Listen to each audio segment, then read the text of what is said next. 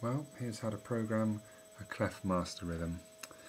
We turn the power on, a little reassuring wink of the LED as you turn it on.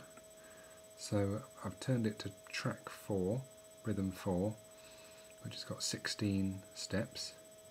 So let's put in a bass drum. Turn that knob to the bass drum, and let's have a bass drum on the first step.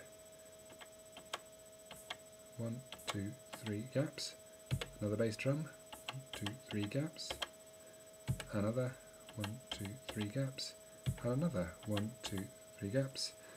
And the light on shows us that we're back to the start again. Let's hear what that sounds like. Turn the cymbals off for a minute. Away we go. So now let's do a little hi-hat type thing going with that. So let's go, the short cymbal is kind of hi-hatty. 1, 2, 4, 4. 1, 2, 3, 4. 1, 2, 3, 4. Oh, no, we're out of sync. 1, 2, 3, 4. No, and again, that's all part of the fun.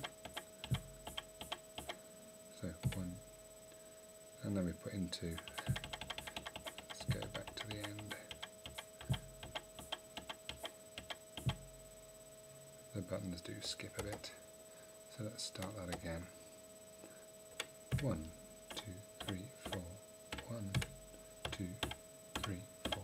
1, 2, 3, 4. 2, 3, 4. Yep. And then our alternate ones, let's have a long cymbal.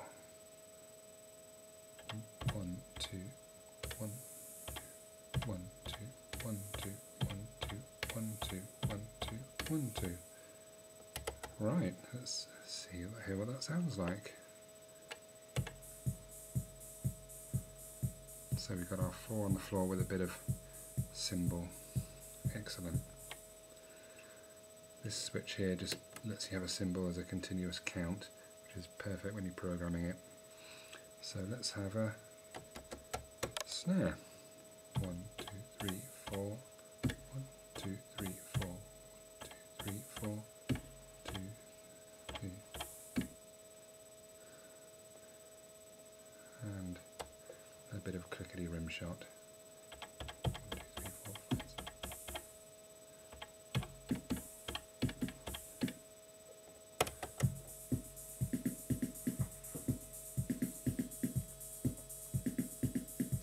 So let's just turn the counting symbols off and just hear the program ones.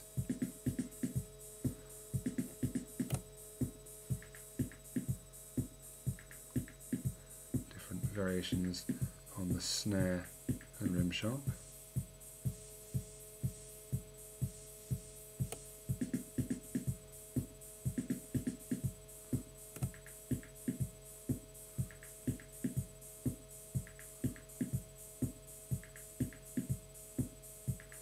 And there you have it.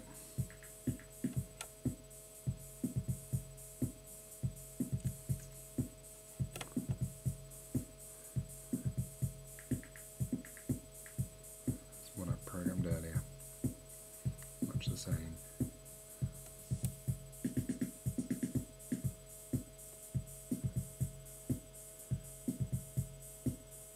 Oh, a classic sound. Enjoy.